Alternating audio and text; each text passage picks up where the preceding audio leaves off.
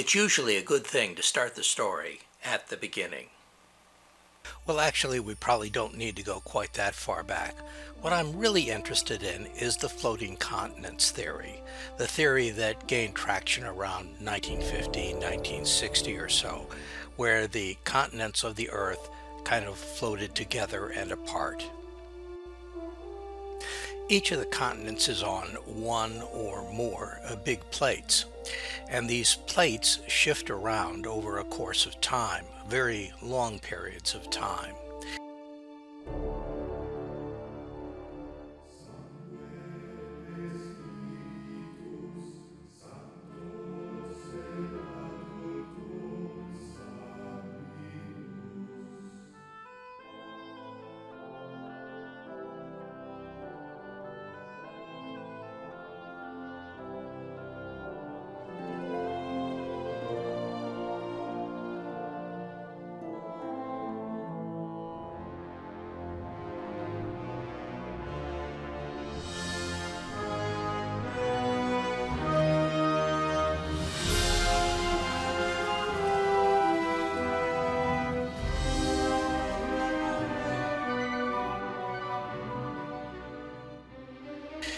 In the beginning, there seems to have been a great deal more water than there is today.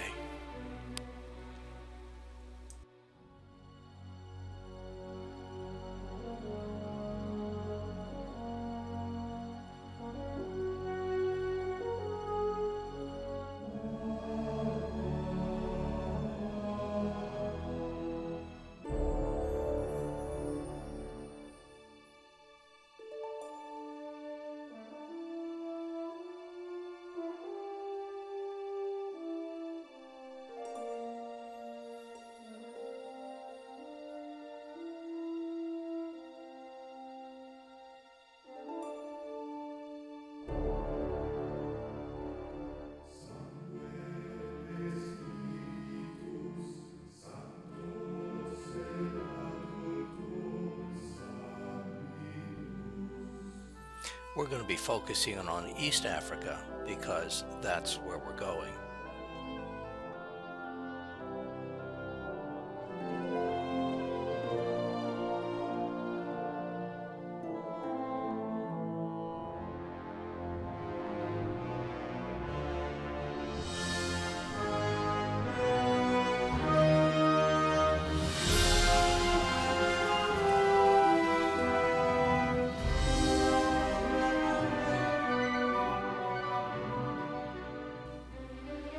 Notice that the big change is that East Africa has split away from Africa about 100 million years from now. Now, why do we think that that's going to happen? And what effect does it have on where we are?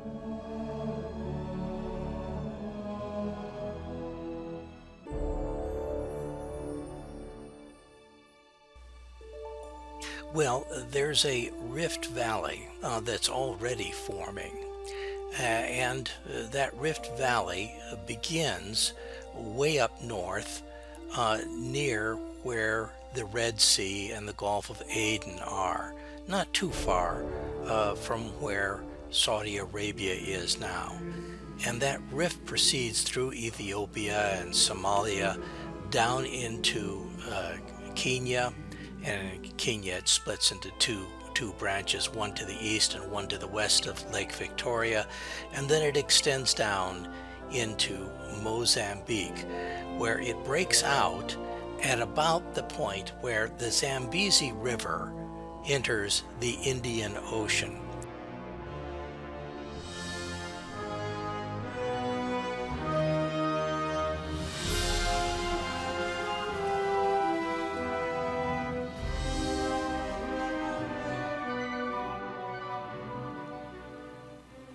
We're going to East Africa, more specifically Kenya, the national park called Tsavo. And the period of time that we're interested in the most is the British period. Originally, this area of Africa was occupied by the Sultan of Oman, who had a massive slave trade going on through here. The Portuguese came in and pushed the Sultan out, and there was a fight between the two of them, but eventually the British take over in the 19th century.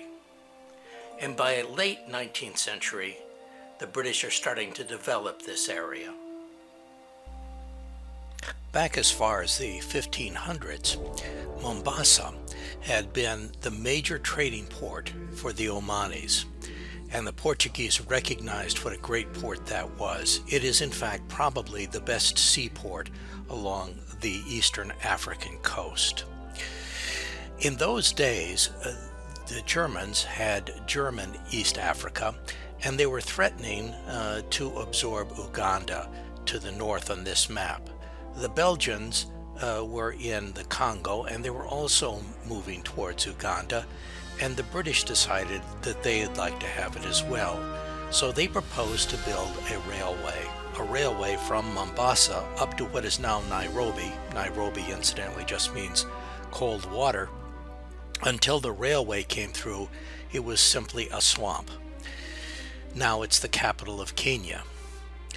And that railroad goes from Mombasa and then crosses the Tsavo River, which is near the center of this map, and heads on up to Nairobi and then on to Uganda. The critics of this railway, and there were many, because in today's dollars that would cost almost $1 billion, they called this the lunatic line, sort of like the bridge to nowhere.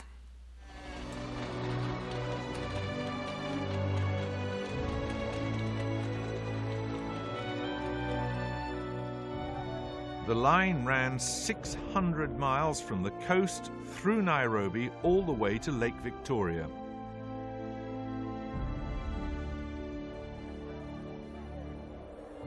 It was built to bring British goods to the interior and raw materials out to ports on the coast.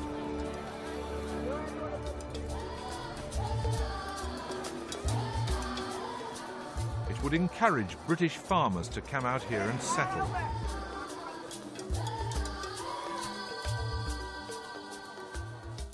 There was plenty to merit the title Lunatic Line. There was the cost, £534 million in today's money. There was the engineering required to allow a train to climb from sea level into the mountains and then to plunge down into the Great Rift Valley, and to construct 1,200 bridges on the way.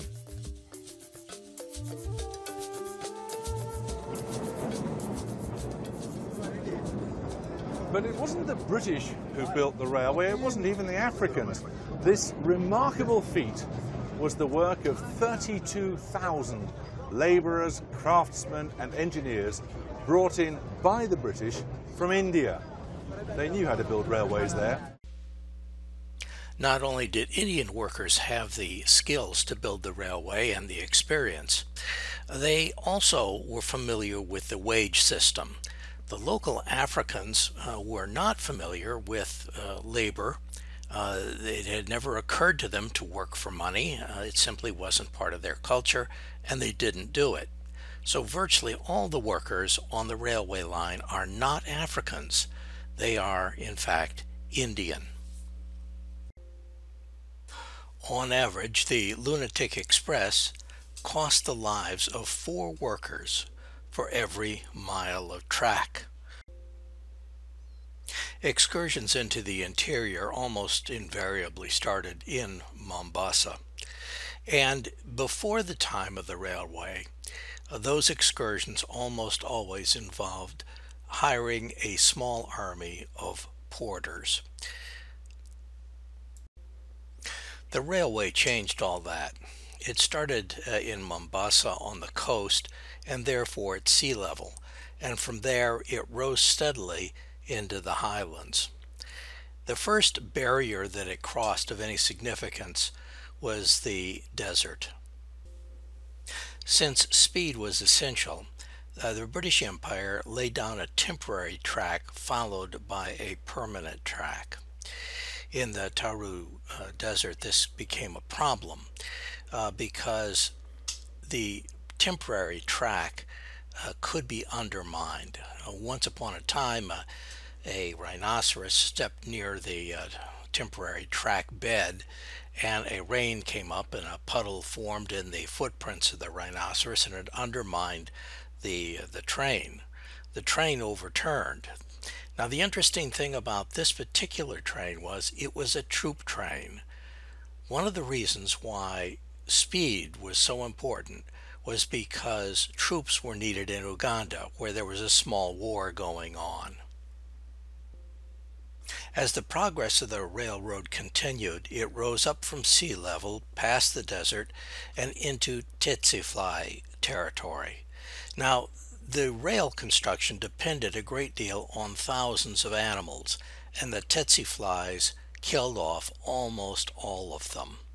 And that basically brought work to a halt. So in the tsetse fly area, we find 1,500 out of the 1,800 transport animals all killed. And to some extent, those animals were replaced with machinery, steam tractors in particular. After going through the tsetse fly belt, the next major obstacle as the expedition climbed into the mountains was they were hit by a drought. They surmounted the drought and made it to the eastern escarpment, and then they came down over the escarpment and found easy track laying in the Rift Valley, and then they went up over the western escarpment, and after it crossed that peak, it was easy going down to Lake Victoria.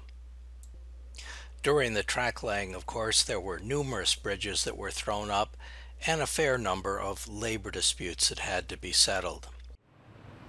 Now the year is 1900, and there's a problem. Up in Nairobi, there's a labor dispute. And so the railway sends a negotiator up, and his name is Charles Ryle. And Charles is a superintendent of police. And he takes the railway from Mombasa up towards Nairobi. And on the way up, he and his friends heard about a man-eating lion. And so they decided that they would move their car off onto a siding that was near where the lion had last been seen, and that they would wait all night if necessary to be able to shoot the man-eater. Well, they were going to take turns as to who was staying up and who was sleeping, and Charles' turn comes up. And Charles is guarding the door. One of the men is sleeping on the floor, and one of them is on the top bunk. Now, Charles gets very, very sleepy, and he decides he's going to go to sleep as well. So he does go to sleep. He goes onto the main bunk, the lower bunk. And the lion comes at this time, and he starts nosing around the car. And Charles has forgotten to latch the door. And so the lion is able to use his nose to push the door open. The lion gets in, and he is stepping on the man on the floor, and he grabs Charles. The noise awakens the person on the top bunk. He jumps on top of the lion and uses the lion to get to the toilet, where he locks himself into the toilet. Charles, unfortunately, is in the mouth of the lion. The lion's tail hits the door, and the door slams shut, and it frightens the lion. The lion thinks he's trapped, and so the lion smashes through the window, taking Charles with him. This is the only time that I know of where labor negotiations have ended with one of the negotiators being eaten by a lion. Oh, and do keep a lookout for this train seat. You will see it again.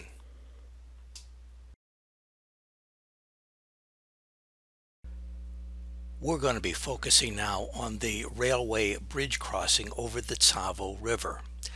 The first British engineer that was there who built a bridge, a temporary bridge, was Ronald Preston. Now, Tsavo had its name a long time before the British were in this area. Tsavo means the place of the slaughter, and it probably refers to some wars between the Maasai and the local indigenous population. When the Maasai declared war and moved through an area, they left no one alive, neither women nor children. Tsavo had a reputation. It was the main transit route for the slave and ivory traffic down to Mombasa.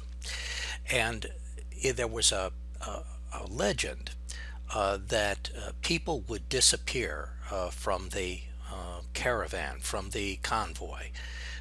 People that lived in Mombasa might disappear in the Tsavo area even when they were headed back to Mombasa, where they would be paid. And it seems unlikely that people would simply desert at that stage. When Preston got into the area, he too started losing people.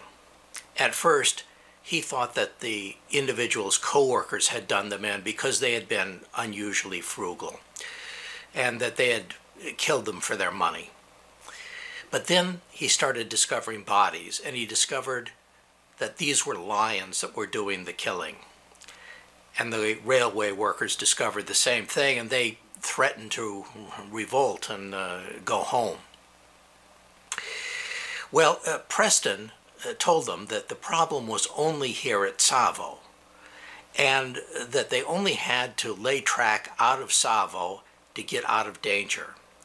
And so the Indian workers worked like Trojans to get out, and they laid track in record time. Even so, Preston lost 17 people. Next, Lieutenant Colonel John Henry Patterson arrives. He's a railroad engineer that's been charged with putting in the permanent buildings and permanent bridge over the Tsavo River. But he starts having the same problem that Preston had. The lions start carrying off his people, and that's the story that we're going to be telling.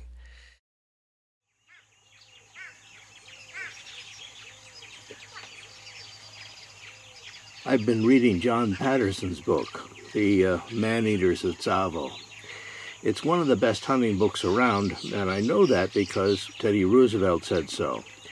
What Teddy Roosevelt said was, the most thrilling book of true stories ever written is Colonel Patterson's The Maneaters of Tsavo. That must make it one of the best. Now, there have been 3 movies made out of the Preston Lions of Tsavo experience, 2 of them in the 1950s, but the best one is The Ghost in the Darkness in the 1990s. Now, best doesn't mean that it is historically accurate in every detail, but compared to the other 2 movies, it's fairly close to the 1907 book that Patterson wrote.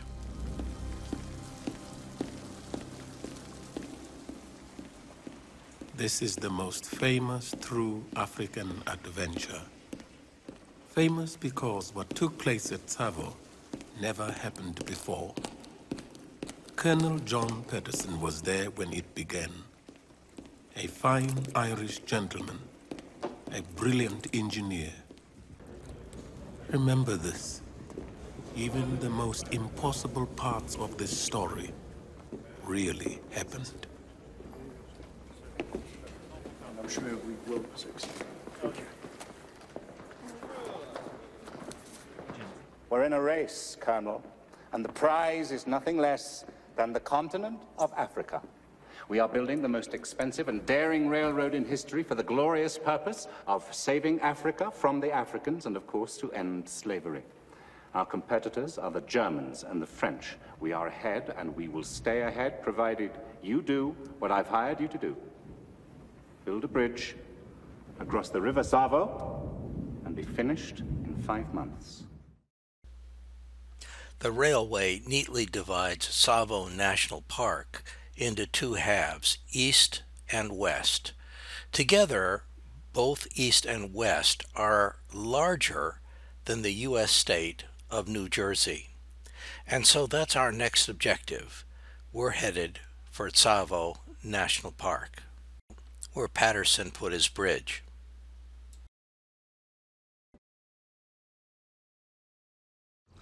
This is the old Tsavo station. There is a new Tsavo station, and this Tsavo station is no longer in prime condition. Now this is the actual Tsavo River, the way that it was the day that I saw it. You can see it's not really much of a river, but it is the biggest one in this particular neighborhood. Now, there is something going on today that's going to cause me a lot of trouble. Security here is very, very high. And in fact, some of the filming that I wanted to do, I couldn't do. And the reason is because that second bridge in the background is the new bridge. The old bridge is the one in the foreground. And the president is going to be here to inaugurate the new rail service. And that's caused a security problem. There's a ranger with me. This is Patterson's bridge behind me.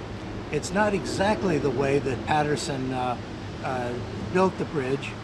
In World War I, the Germans came over and blew up the bridge, but it's substantially the same, and I think maybe a lot of the stonework is the same that Patterson put up.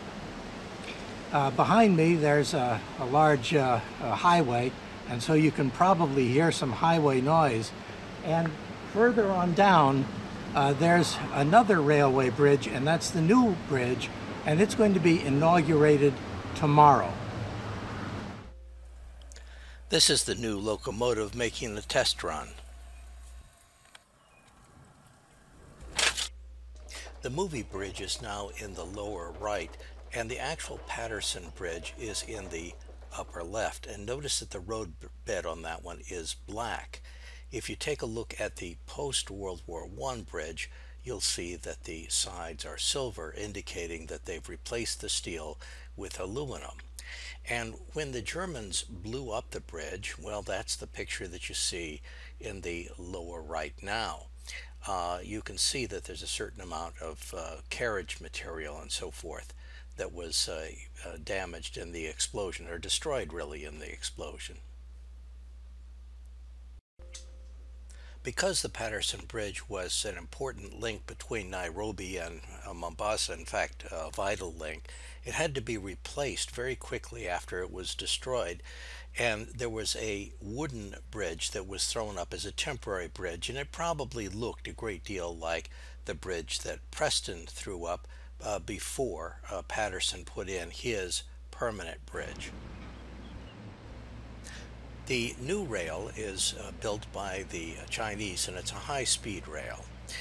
The river itself, the Tsavo River, originates on Mount Kilimanjaro, which is itself a volcano. In fact, it is 3 volcanoes. As a result of all the volcanic activity in the Rift Valley and Mount Kilimanjaro, it should come as no surprise then that there are lava flows here. This happens to be the Yata lava flow, 13.5 million years old and 200 miles long, making it the longest lava flow on the planet. There's another smaller lava flow, but one that's much more recent, called the Shaitani lava flow. The Shaitani lava flow is only about 200 years old. We're at the Shaitani cave. Actually, it's more of a lava tube than it is a cave, but it's Shaitani that I wanted to talk with you about. Shaitani's a Swahili word. Well, actually, the Swahilis borrowed it. They borrowed it from the Semites. It's a Semitic word originally. In English, we have also borrowed this same word. Shaitani in English is Satan. I was asking, tell me about the rifle. What do you have? I have the rifle is a Fabric National. Fabrique Nationale. And I have the live rounds, the hard one. Yeah. What caliber? Caliber, as I told you, is 7.21. 7.21. And the rounds are hard rounds? Yeah, they are hard ones. Not soft rounds? Not soft. Yeah. And why are we taking this rifle with us? It's because of our safety. We have to go with the rifle. Yeah, we never know what is inside. Yeah. So we have to go with a gun. So what might be down in the cave? The cave we may come across snakes and leopards and other dangerous animals. Leopards? But we are not sure what is inside. We have to go inside and we see. But if we come across those animals, I won't shoot because it's risking inside. We have to withdraw. Yeah. And leave them. Yeah. Yeah, we can't shoot inside. Yeah, we can't shoot inside. But there might be a leopard in there. I hope so, but we haven't seen it. Yeah. We have to go inside and see. And there might be a snake in there. It might be there. A big snake? Probably we can come across a big snake. Like a rock python. Like a python, yeah. Yeah, 20 feet long? Maybe not that big. Maybe not that big. I have heard that down in this cave sometimes there are hyena. Is that true? Yeah, they go inside for hiding, and sometimes it's their territory. Yeah, and it's cooler down there. Yeah, it could be there, but we haven't got inside. So we have to get inside and confirm. Well, okay. Yeah, that's good. Well, then we'll do that. We'll do that. Yeah. Okay. Yeah. Sorry. Okay. Yeah. So let me go and confirm. Uh-huh. Yeah.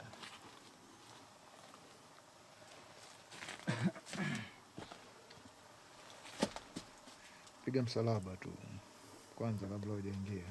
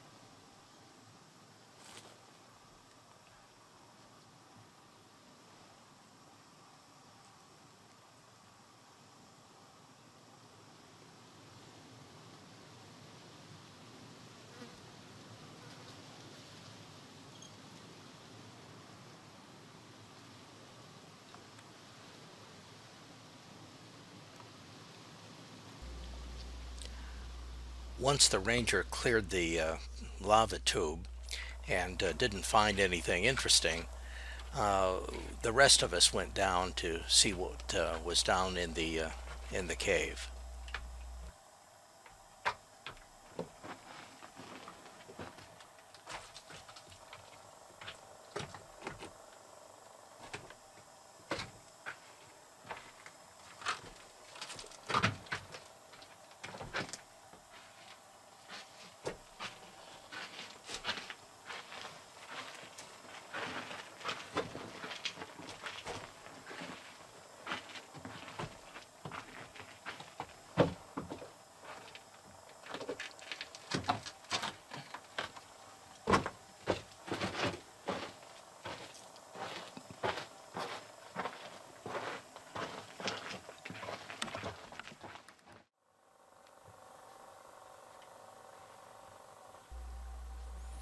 Now, for reasons I don't entirely understand, it strikes me that the ranger, the Maasai warrior, and the guide that were accompanying me were not exactly enthusiastic about going down into a lava tube called the Devil's Cave, and where they might meet hyenas, leopards, and large snakes.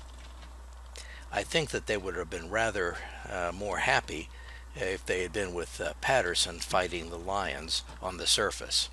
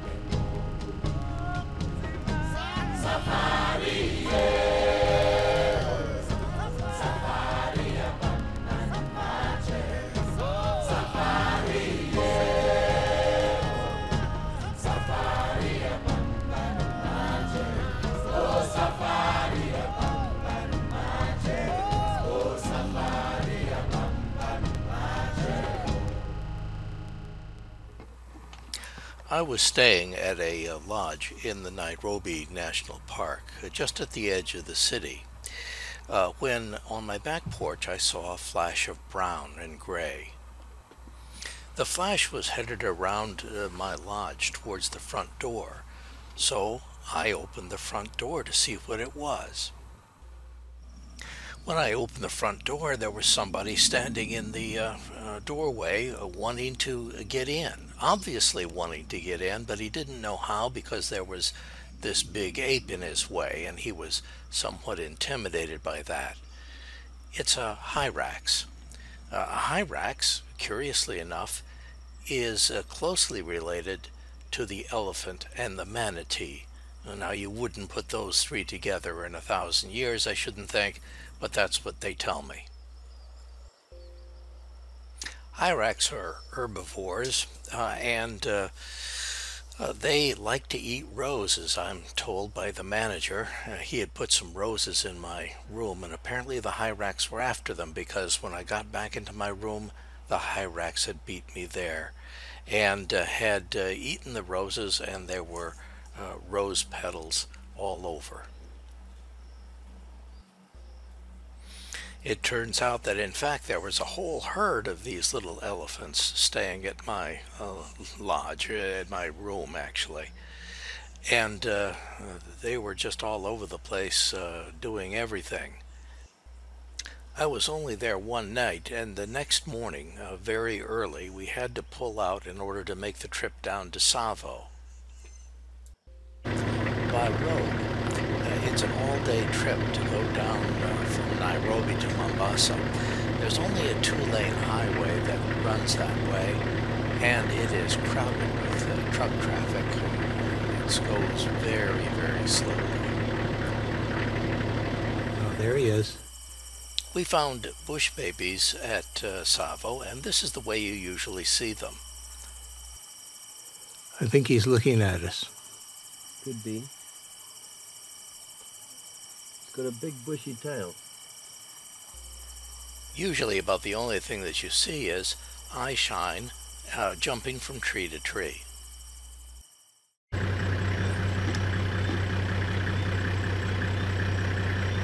Okay, you can leave your light off now. I see them. The filming done here is being done with my infrared vision camera. And I've got an infrared lamp spotlight that I'm using to highlight them. Later that night in my room, something knocked over the insect spray can, and so I quickly turned on the light, and there was a flash of gray there, and sure enough, there was a bush baby inside my tent. The bush babies at Lion's Bluff Lodge near Tsavo are quite tame. They're very habituated to people, and they're everywhere. Bush babies are primates, not squirrels the way they appear. If you take a close look at their hands, you'll see that their hands are very much like ours, with fingernails, not claws. This one is just now leaving the lodge's bar. It's at the bar where these bush babies sometimes get fed fruit. And the result is they're quite used to people and quite willing to come in close. Now, feeding the bush babies is a great deal of fun. It's a good way to be able to see them up close, to get relatively good pictures of them. But the fact of the matter is that when they start coming into my room at night while I'm asleep and roaming around, well, that kind of puts the end to it for as far as I'm concerned.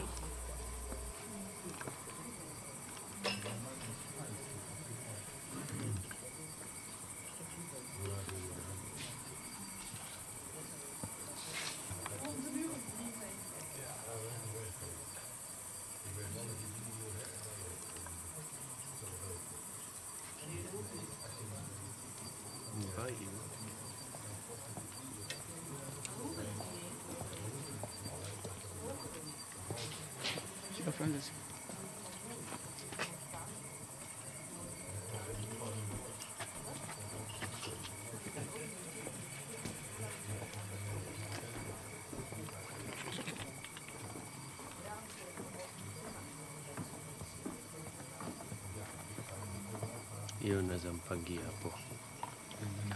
Fine, yeah.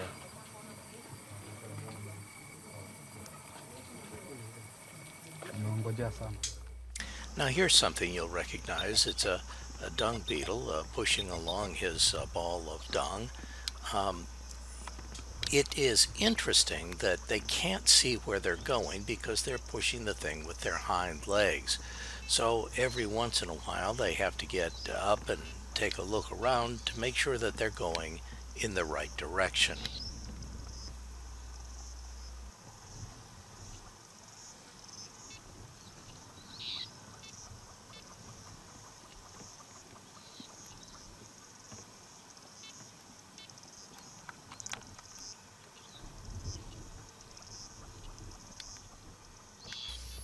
Now that dung ball may very well have come from this animal.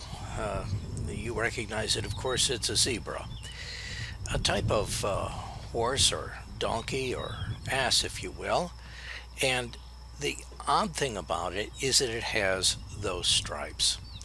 And people have been trying to figure out why zebras have stripes for a very long time, and I think the consensus right now is the reason that they have those stripes is in order to keep predators confused when the herd moves off rapidly in many different directions.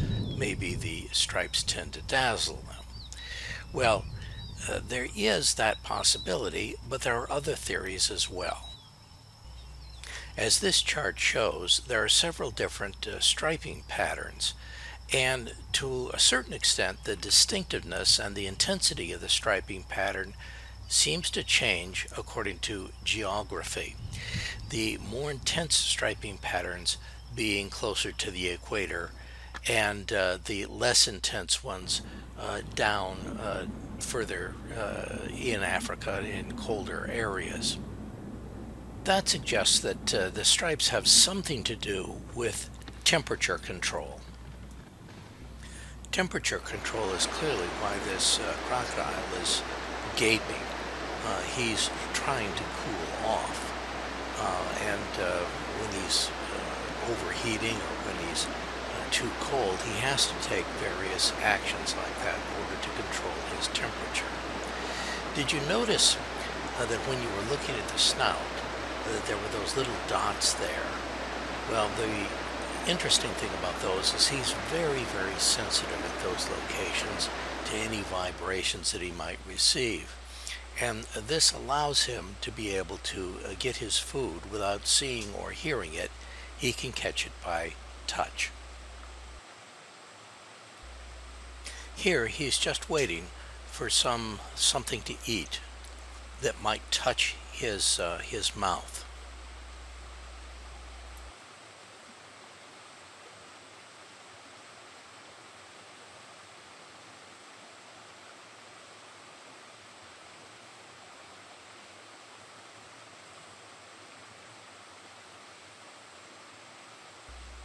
Tsavo is known for its elephants, especially elephants with large tusks.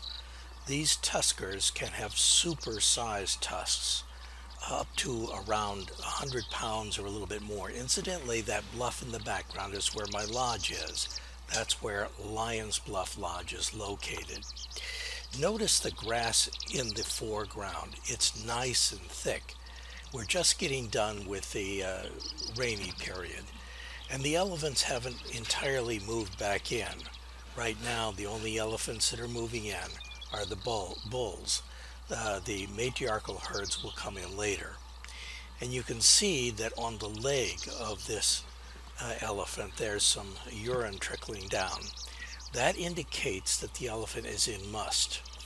Must is a Hindu word, I've been told, and it means that he's drunk. But as a practical matter, what it really means is he's going to be looking for a girlfriend, and he's going to be supercharged. Now, when the ears are out, it is a warning that you're close enough and he's telling you to back off. But unless the trunk gets rolled up underneath the chin, you don't have to worry too much about a serious charge, although a mock charge is always a possibility.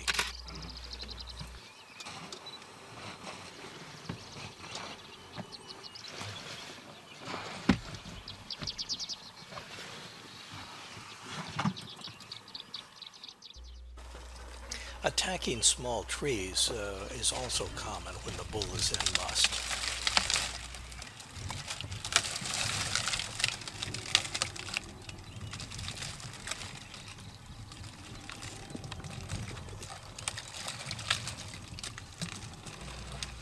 And of course, there's nothing like an exuberant dust bath while you're waiting for the girls to come.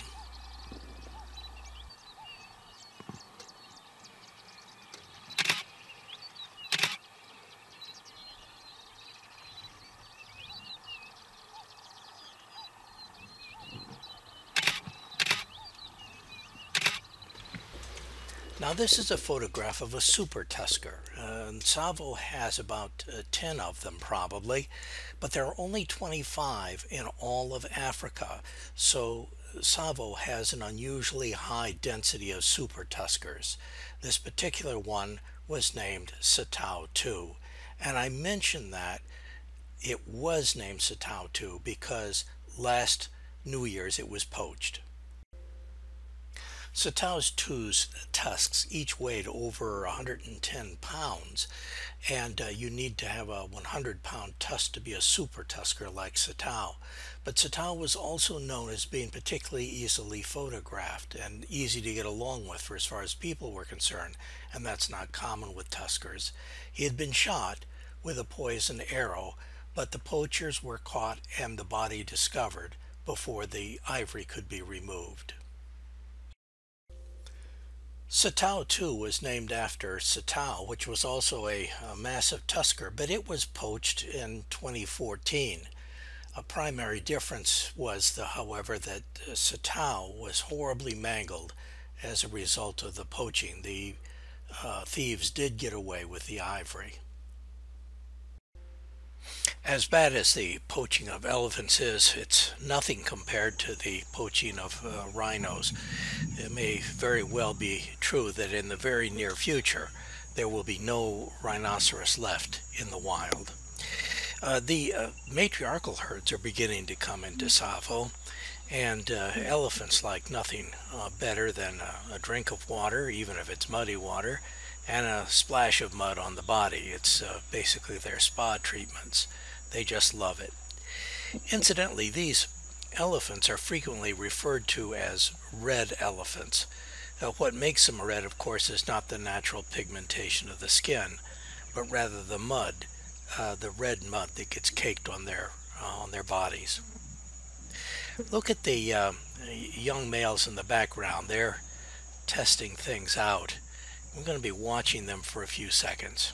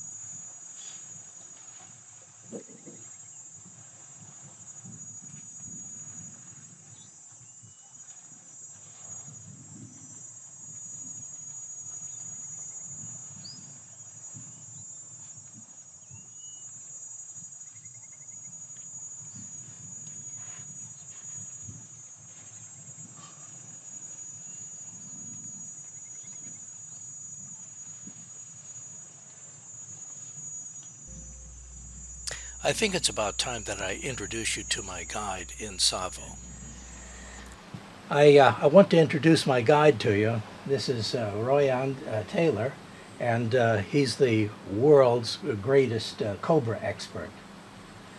Thank you for the compliment, Craig, but I think there are a few professors slightly more qualified than I am to receive that. But from You mean I'm paying you all this money Yeah. and you are not the world's greatest expert on cobras? Well, when it comes to finding them in the field, I doubt you'll find anybody who knows it better than I do. But Okay. from an expertise perspective, you probably find a couple of professors who'd like to take me on that, but we'll have a go.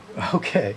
And I understand that you're new to Kenya, is that right? No, I'm not new to Kenya. Mhm. I'm born and bred here. I'm third generation born in this country, on both sides of my parents. So we have been here for a very long time. So what do you do for a living here? You just do guiding? No, I run a snake farm. Is my primary job. I'm director of an organization called Bioken Snake Farm, based in Watamu. We work with reptiles, but what we're really famous for is the work that we do with snakes. I'm also involved with snakebite treatment. I'm a founding trustee of the James Ashe Antivenom Trust, which is named after my teacher and mentor who taught me what I know about snakes. And during different times of year and season, I do take guiding trips because I enjoy spending time in the bush. And seeing as where part of your trip is to try and find some snakes, we'll see how we go. Okay, very good. Let's see how we go. Yeah, let's see how we go. Now, before we go out snake hunting, I want to point out that Royjan also has other interests as well, and one of them happens to be scorpions. And you all know how I feel about scorpions. I just love hunting scorpions, and it happens that both of us have ultraviolet lights. And so we go out looking for the local scorpions and collecting up a few of them. This particular scorpion, as you can see, has a relatively fat tail and small pincers. And if you've seen any of my movies before, you know that this one is somewhat dangerous. A different kind of scorpion, one that has large pincers and a relatively small tail, is relatively safe.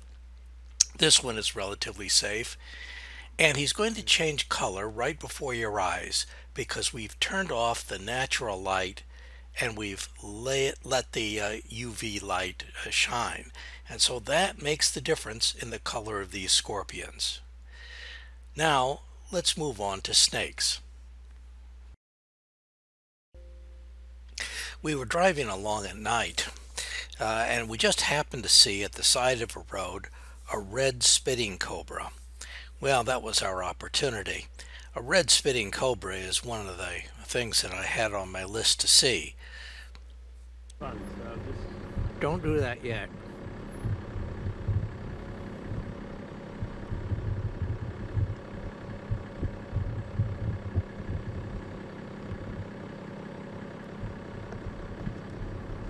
Wait.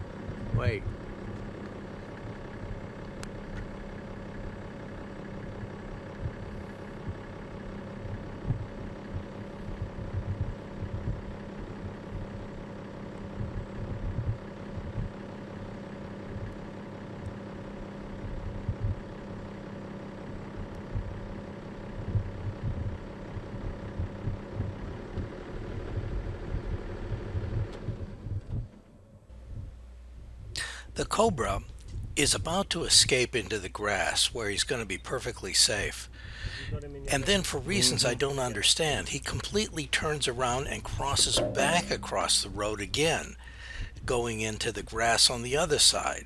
And this gives us plenty of time to get out and get snake sticks.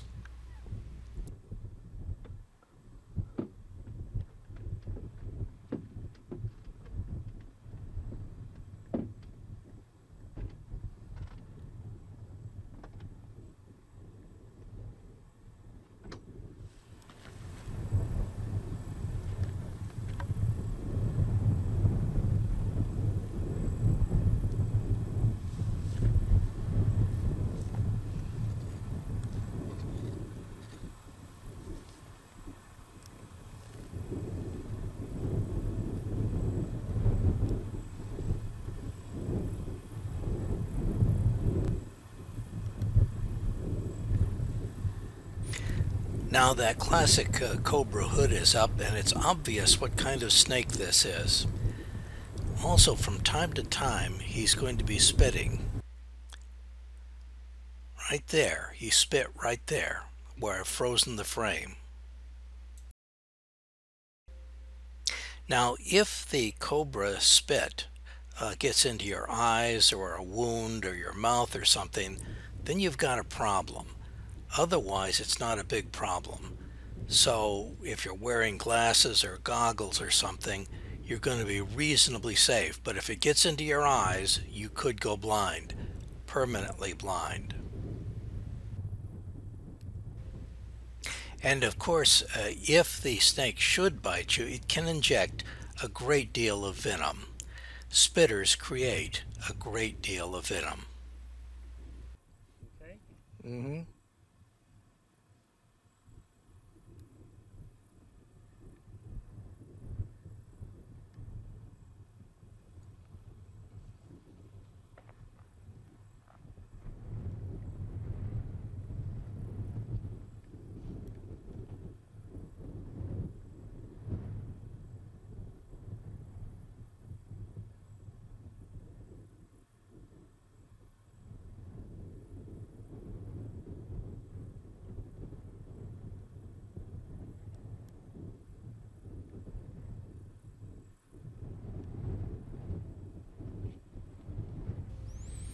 In a sense, this is rather iconic.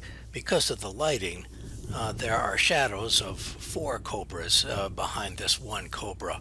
It reminds you of some of the pictures that you've seen of imaginary cobras or mythical cobras.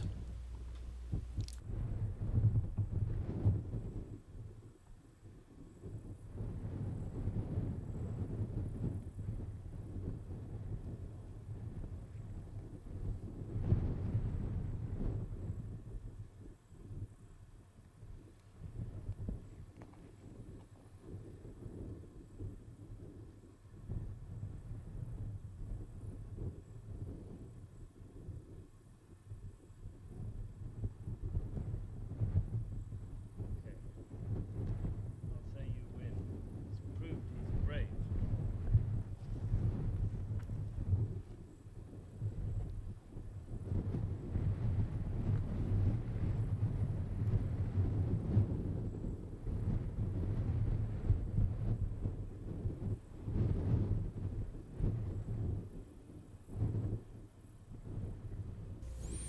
Well, that cobra was found by sheer luck. Let's see what kind of luck we have when we're actually looking for them. Ah, Joy. John. Stick. Peleka hapo nje. Peleka hapo.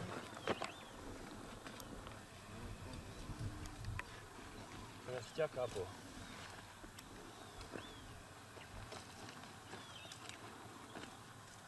Ah, ngoja. Sawa. Shika na hook hapo. Haya, peleka huko. Now, this is the kind of cobra that made Royjan famous.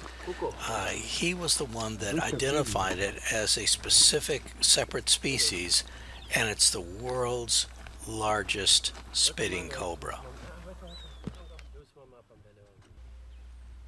The large brown spitting cobra can be as much as about 10 feet long.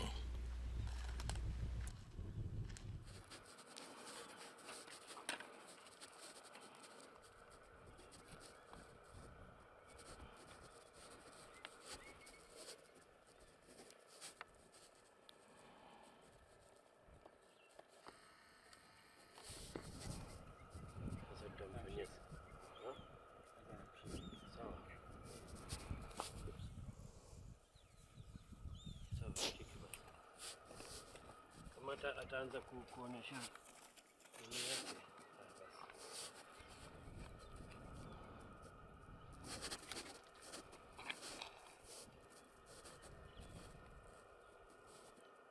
Minawacha. Okay.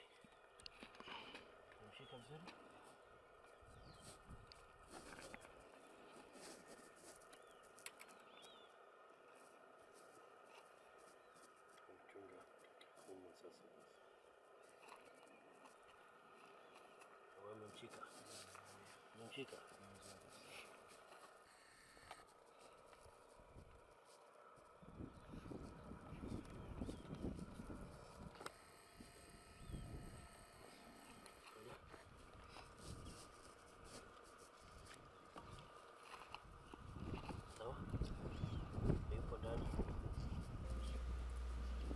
Notice that the bag is being double knotted. For the most part, that's really just a signal to people that there's a very dangerous snake inside this bag.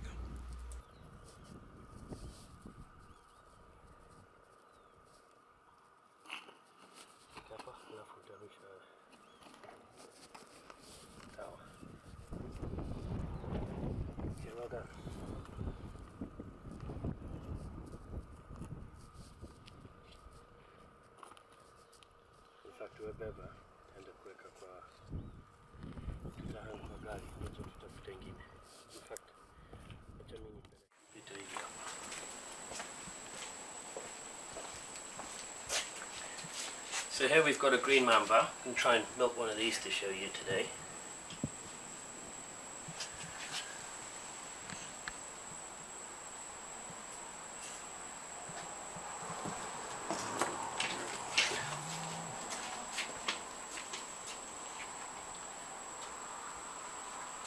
So if I show you the fangs here, the fangs on a mamba are quite forward in the mouth.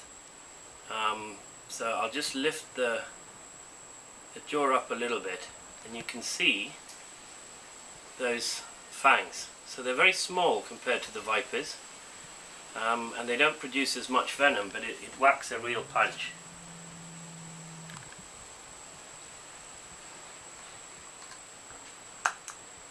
There, we're through. So now we just let it give it a bite. As you can see, you don't get very much, it's only a couple of drops. And just give the snake a little bit of let it just do its own biting. There was a time we used to massage the venom glands, but we tend to find that actually stresses the snake a little bit too much. So you'll see you get a tiny amount of venom. There's a little bit of clear liquid in that glass, you can just see. And so when we do it commercially, we will collect several different snakes of the same species. We'll milk them into the glass. Usually you can't get more than about 20 to 30 before the top of the glass has got so many holes that the membrane is not working properly, in which case you flick to a second glass. And then from there we will then take that and we desiccate it, or we freeze dry it, depending on which way we are preparing it. And then from then it goes on, and it's used for two things. It's used in the manufacture of antivenom, and it is also used in medical research. So here at Bioken we milk both green mambas, which are, as you can see, it's quite a big snake but not huge, and then black mambas, which are not black, they're grey. They're about 2 or 3 times the length, and the inside of the mouth is black, which is what gives it its name. And so this is an eastern green mamba, and on that note I'll go and put it back in its cage.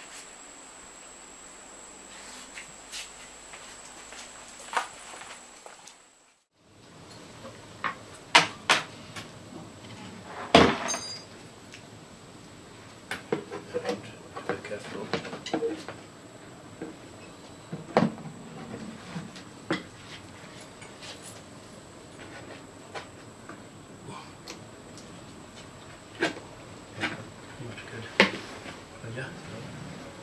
Yeah. Okay. Yep.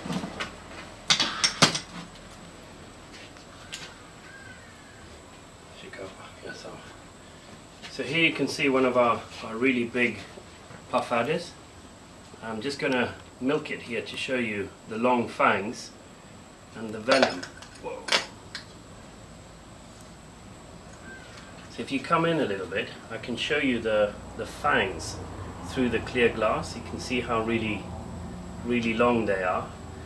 And so the head is actually just between my fingers here. So it looks like it goes all the way back, but the jaws on a viper go all the way back behind the head. and that's what allows them to swallow a very large meal.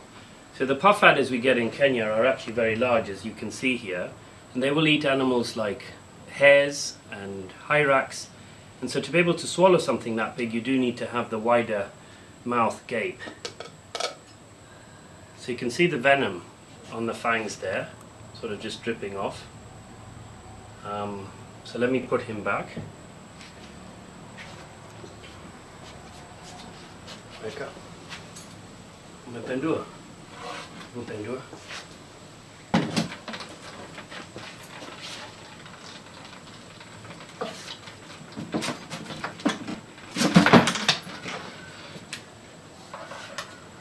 So picking them up is relatively easy. It's putting the snake back that you've got to be careful, because it's a very large, fat, slow snake, but the strike is very quick, and it's actually probably one of the most dangerous parts of handling a puff adder when you are securely holding it behind the head, is actually putting it back in the box. So here I can show you some of the venom, and different species of snakes have different colored venoms. This one I usually describe it to people as light colored egg yolk, and once this is dry, in puff adder venom it looks a little bit like soap flakes. When you have snakes like mambas, it tends to look like dried sugar, like sugar crystals, or jelly crystals, slightly different color, like a bit more yellow in the forest cobras and in the spitting cobras. So that in the tissue under the skin will cause you a lot of problems, and so anti-venom is what you will need to treat a venomous snake bite like that. So there you go, that's the venom of a puff adder.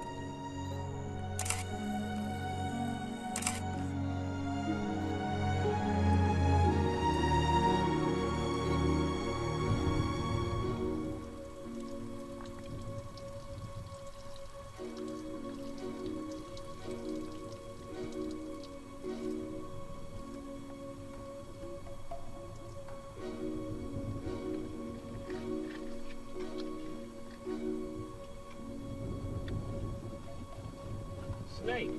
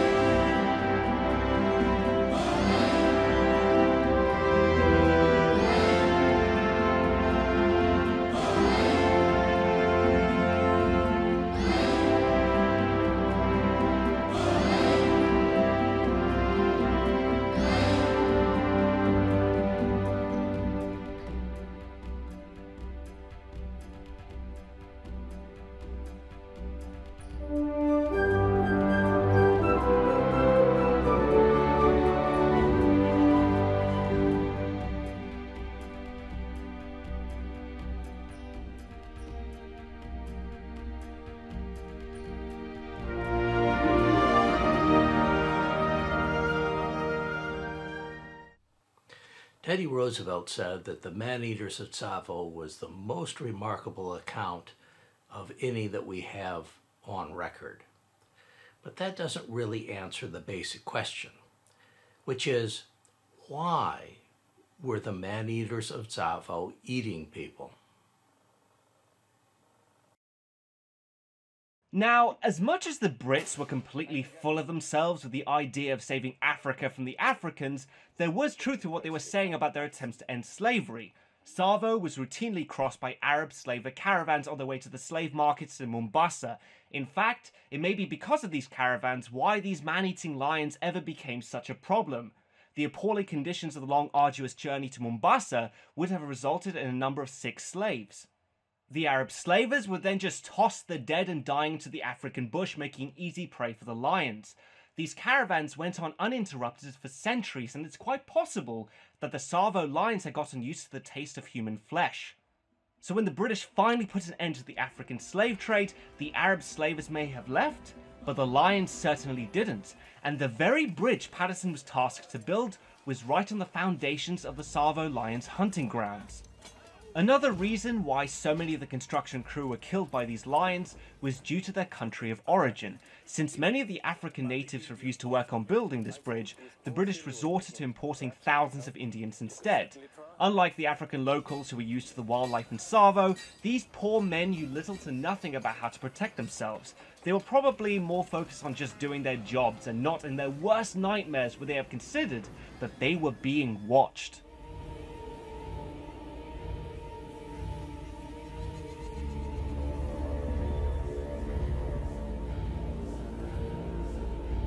There was also the issue of just how many of them there were. Up to several thousand men were scattered all along the railroad for up to 30 miles. These small pockets of campsites were extremely isolated, exposed, and vulnerable out in the open. So when the lion attacks began, they had absolutely no protection.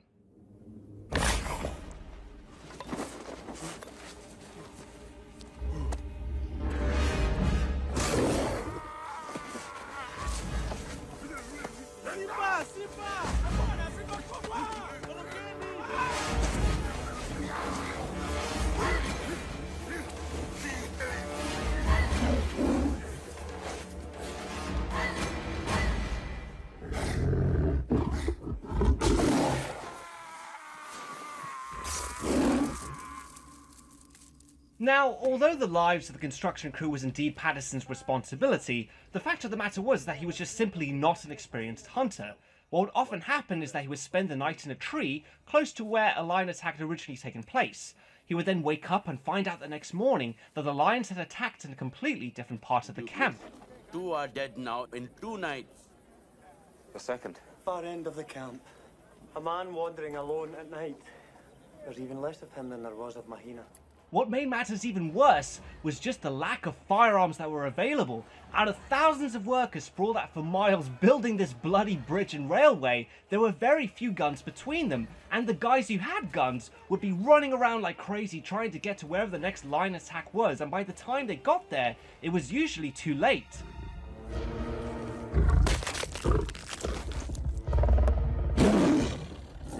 So the next solution in trying to defend themselves was to build these really sharp thorn bush fences around their camps called bomas.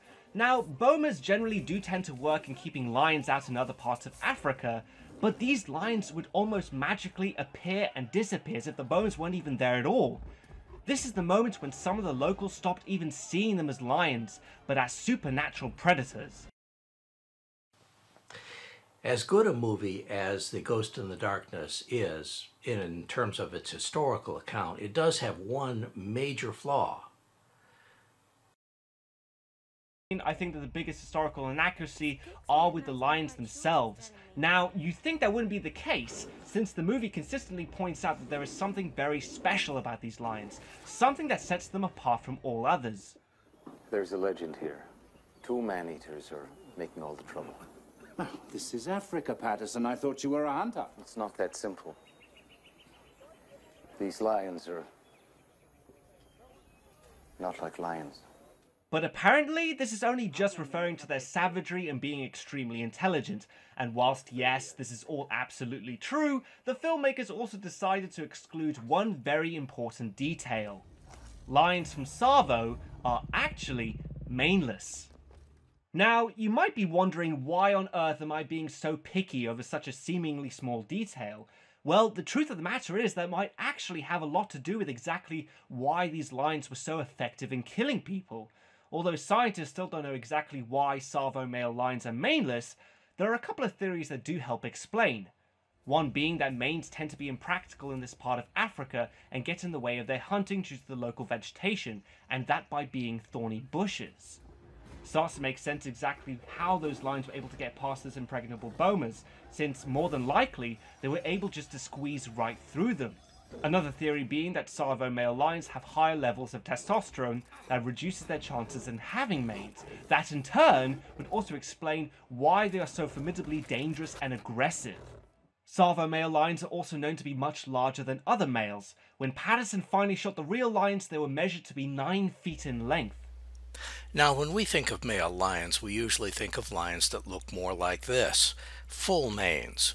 And if you want to see male lions that have full manes, you want to go to someplace where it's cold, like the Atlas Mountains of Morocco or the highlands of Ethiopia or even Cape Town, South Africa. Where it's warmer, they tend to have less manes. Also, in zoos, you can take your zoo lion and you can actually get rid of the mane by giving it a sufficient amount of testosterone. It's kind of like male pattern baldness. And one other thing that was just mentioned is that these lions at Tsavo also tend to be quite large. Well, in the Pleistocene, in the Ice Age, we have many drawings on caves of lions, and none of them have manes. And so the theory is that the Pleistocene male lions did not have manes, and they were probably much larger than today's lion. Perhaps they had more testosterone. Now, there is an old theory that calls such lions buffalo lions, lions that are large, maneless, high testosterone, that tend to hunt buffalo. Now that I have established exactly why having these lions be maneless is such an important detail, the next obvious question is, why did the filmmakers feel the need to ditch it? Well, to be honest, I don't know exactly why they did. I mean, like, maybe because manes just look so awesome on a lion, and having them doesn't really take too much away from the movie. Or quite possibly, it was much more practical to find and train a common mane lion. I mean, to be honest, I think this is nerve-wracking enough, rather than finding the courage to work with the infamous Tsavo lions. In the movie The Ghost in the Darkness, the movie company actually used a number of different lions, but 2 of the main lions were Caesar and Bongo. And Caesar and Bongo both came from Canada, and they were movie lions. They appeared in lots of Hollywood movies. For example, those are the lions that you see in George of the Jungle.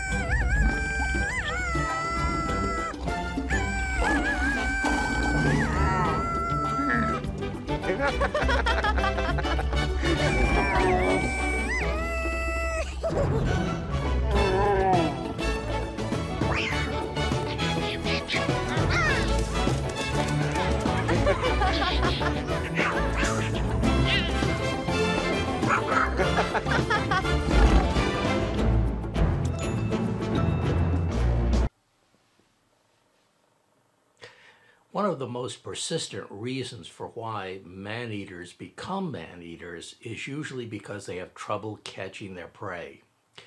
In 1898, there was a rinderpest outbreak, and that not only decreased the amount of cattle in this area, it decreased the amount of wildlife as well. And that could be one of the reasons why they turned to man-eating. Another possible reason is that they might have had dental problems. In fact, that's fairly common. The lion that is the man-eater of Mfuwe had dental problems, and so did both of the lions in The Ghost in the Darkness. In fact, one of them had quite severe dental problems. Now take a look at the lion's skull in front, and you'll see in the lower jaw there's a great deal of damage. Now, Patterson said that he had done that with his .303 rifle. However, modern analysis by dental experts say that that abscess had been there for a very long time, and Patterson couldn't possibly have caused that damage. This damage is sufficient that it could have impeded the lion's hunting capability. So anyway, this means that my next objective in Tsavo is to find a large maneless male lion. This proves to be more difficult than you'd think. The first cat I saw wasn't a lion or even a leopard. Instead, it was a serval cat. I've never seen one before, and this one was right up on the road and not the least bit cautious or afraid. And that's interesting because these cats are usually very, very secretive. So I asked the driver to back up so that I could get a better view. And sure enough, on the other side of that bush, the cat had stopped to clean himself up. And he's only a few feet away, and it's a remarkable bit of footage for as far as I'm concerned of a serval cat. Look at those ears. Those ears are each radar dishes, and they're controlled by 21 muscles apiece.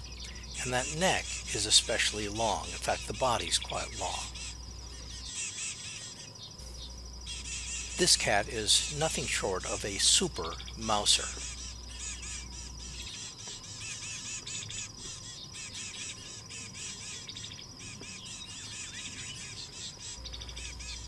The next cat I saw was a lion, in fact several of them, but not exactly the ones that I was looking for.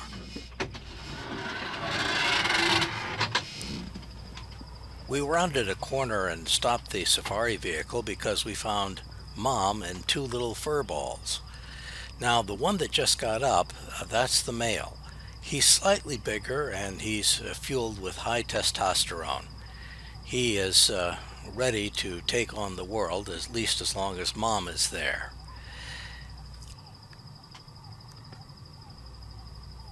The kid decides that he's going to stalk the safari vehicle, and little sister is not very far behind.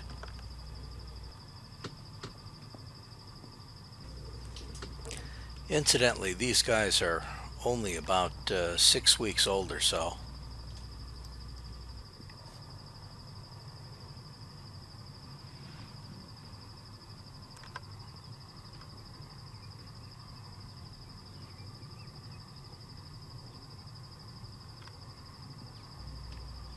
Well, it looks like Mom's had enough. After all, those monkeys over there are dangerous, and the kid really can't handle them.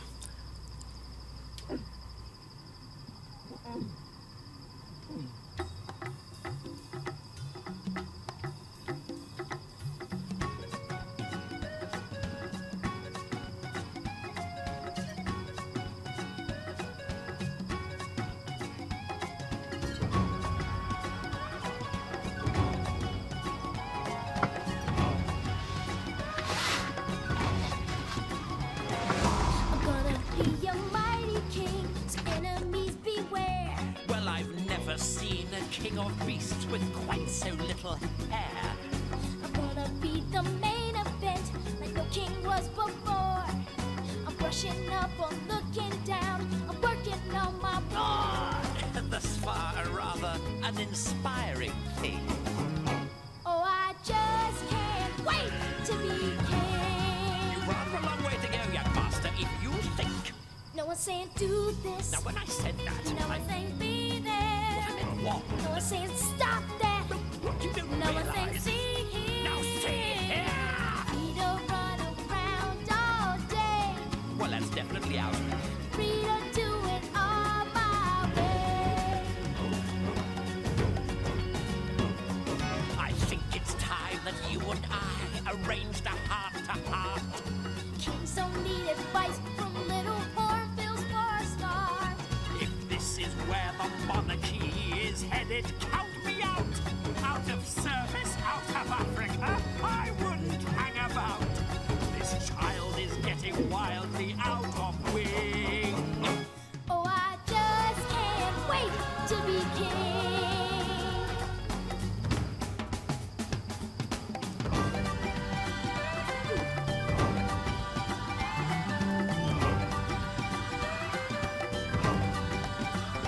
Everybody look left, everybody look right. Everywhere you look, I'm standing in the spotlight. Not yet.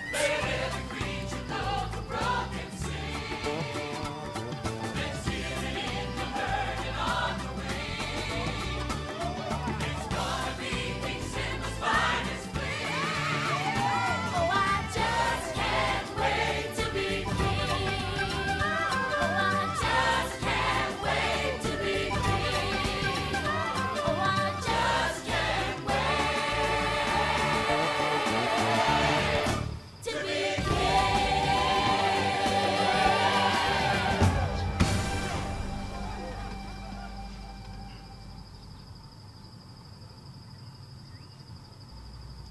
Now, Mom's standing up and facing the direction she is because she's heard a familiar voice.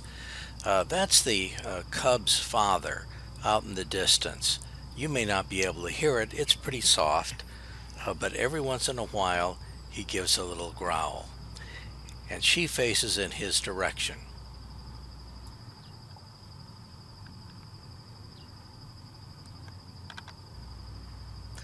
I figure that the internet is full of kittens because kittens are so darn cute. And these lion cubs are playing just like they were kittens. And so they're also just so darn cute.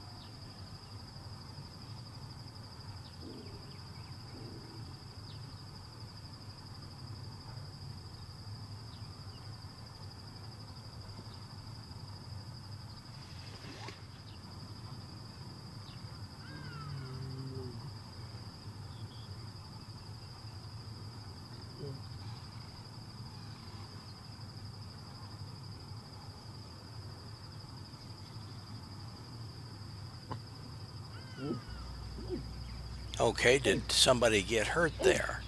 Well, Mom's gonna check it out.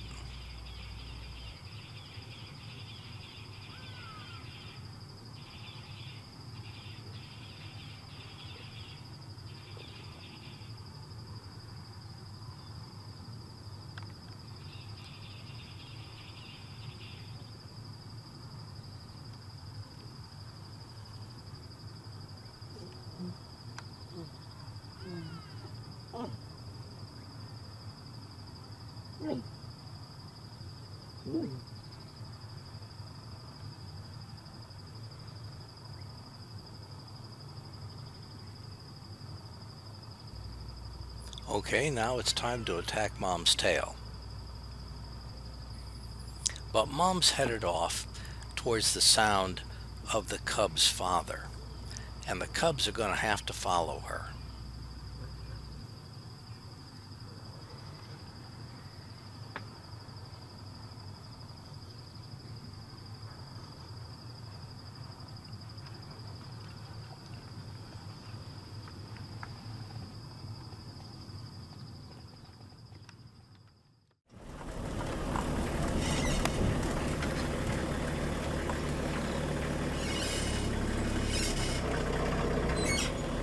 This is the final member of the family. This is Papa. His mane is short, but he's not exactly maneless either.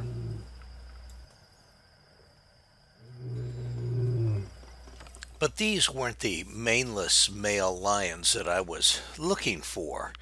And it got down to the last day at Tsavo, and we still hadn't found one. So we sent out the word to every ranger and guide in the park and offered a reward of 1,000 Kenyan shillings for a reported sighting that we'd be interested in. And finally we did get a message that someone at a lodge called Tsavo might have seen what we were looking for, so we went over there.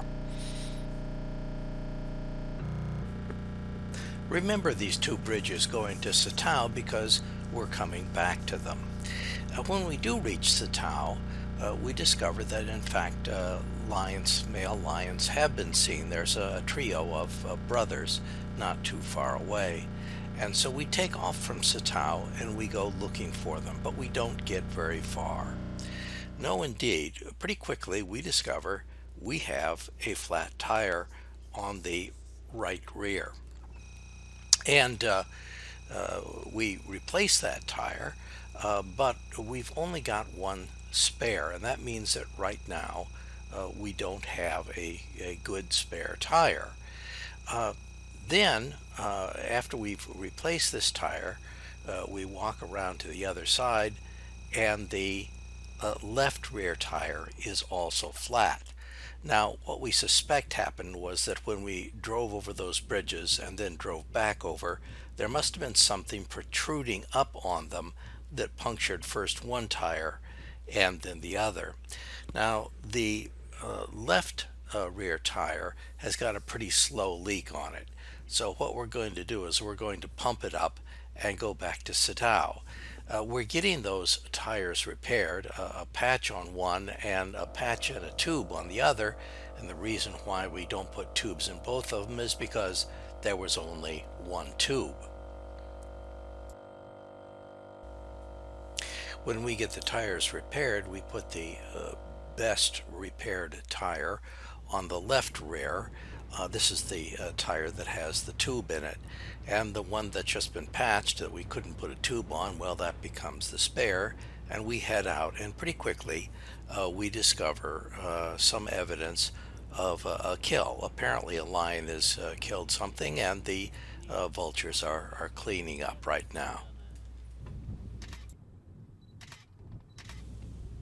So we're looking around for lions and watching the vultures at pretty much the same time.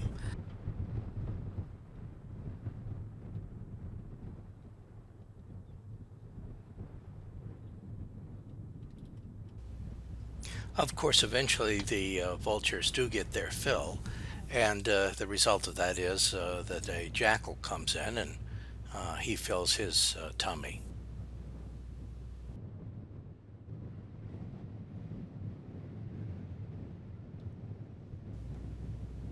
The lions have clearly left this particular kill site, but since we're near a water hole, it's unlikely that they went far.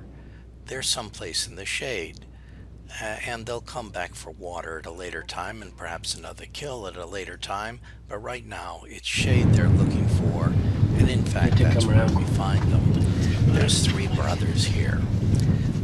Now one has what passes for a full name for Tsavo. One has a very skimpy mane, and one has no mane at all. Now they're quite a distance away. They're at the edge of what my camera can conveniently see, and so we're not going to get a really good view of them.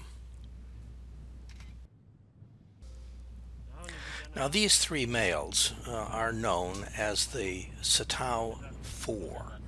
The reason that they're the 4 instead of 3 is that one of the lions is missing. Actually, it's a lioness.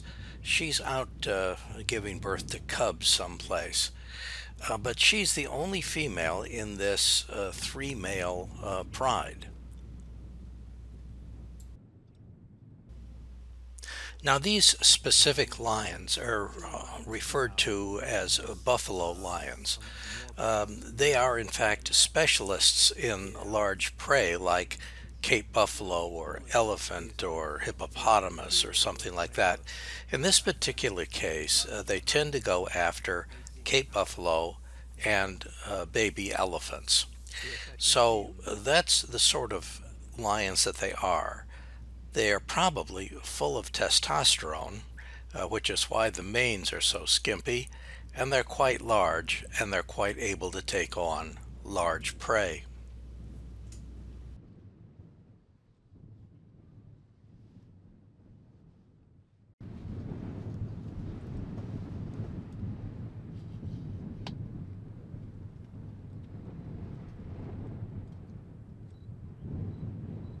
I can only see the one that seems to have a mane now.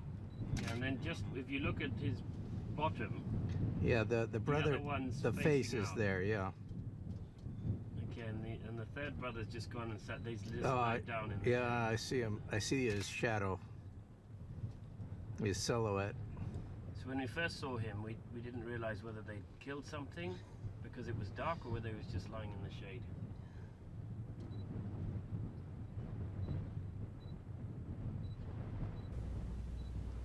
Well, we're not quite at the end of the story, even though we have found the large maneless lion, and the reason is because on our way back we took a side road, one that's not frequently traveled, and headed back towards our lodge. And as we did, we got our third flat tire of the day. The tire that had a tube and had been patched went down and shredded. Absolutely, it's the one in the center.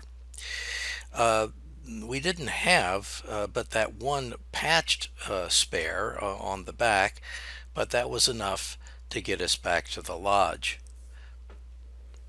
Now, because Patterson's story is so incredible, there are many skeptics out there in the academic community who just find it all hard to believe, and you know what? I can't exactly blame them. I mean, there are so many things that Patterson reported seeing in his book, The Maneaters of Tsavo, that read like fantastic fiction. One event that stands out from any other actually took place after Patterson had killed the lions. Whilst Patterson was hunting in the African bush, he came across a cave and was compelled to go in. Upon entering the cave, he made a horrifying discovery. Holy Christ. Lions don't do this. Lions never had a lair like this.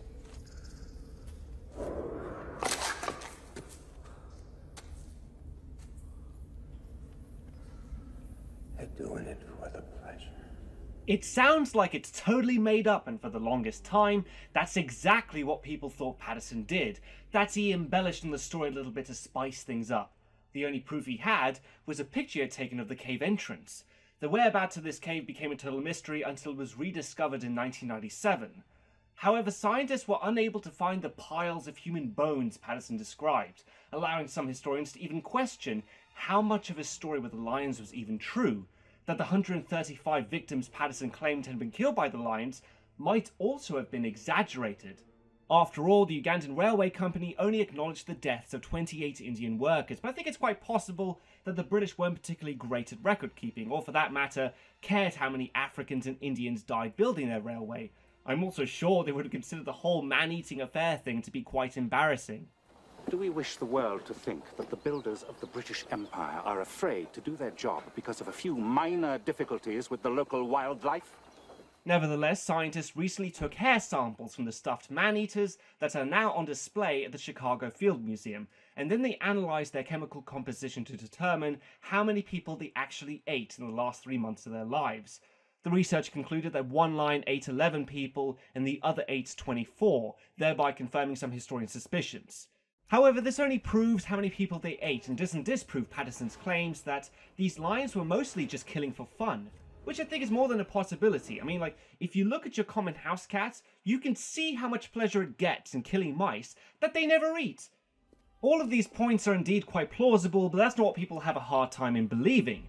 It's simply the alarming numbers that these lions killed, because nothing like this has ever happened before or since. We as human beings take great pride in our conquest over the natural world, but we also find the idea truly disturbing when nature fights back.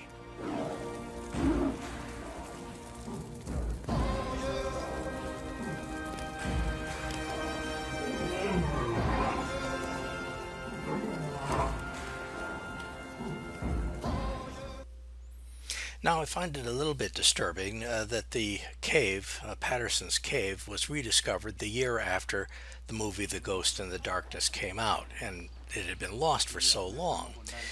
Nevertheless, the pictures of the cave do look a little bit like Patterson's pictures. The bones, on the other hand, I'm told that the bones were taken to Nairobi, which is where they are now. It's also possible that the local people recollected them, because you see, this probably wasn't the man-eater's cave. Instead, the local Tata people have a custom of reburying their dead, and the skeletons are put in some sacred place. And it's entirely possible, indeed likely, that what Patterson discovered was not the lion's den, but rather a secondary burial site used by local folks. If you want to see the lions today, you must go to America. They are at the Field Museum in Chicago, Illinois. Even now, if you dare lock eyes with them, you will be afraid.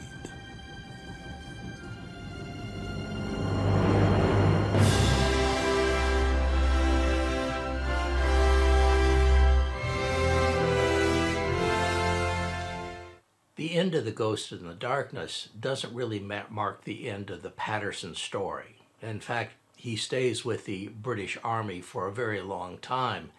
Remember, this is 1898, and he stayed all the way through World War I. In fact, in World War I, he was the commander of a Jewish brigade in the British Army, the first one that they'd ever founded.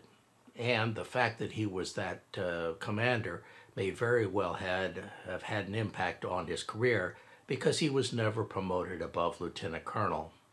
However, Netanyahu a few years ago did proclaim Patterson as the founder of the Israeli Defense Forces.